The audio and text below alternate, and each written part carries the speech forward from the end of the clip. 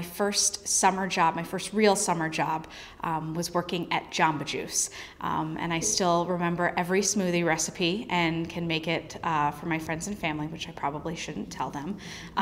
But it was a wonderful experience.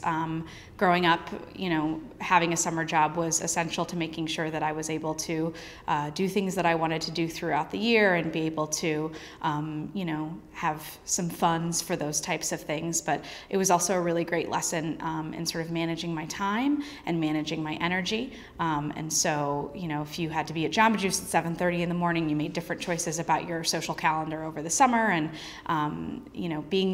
being forced to be somewhere on time and learning the responsibility and customer service that comes along with working in the service industry was something that I use every day here.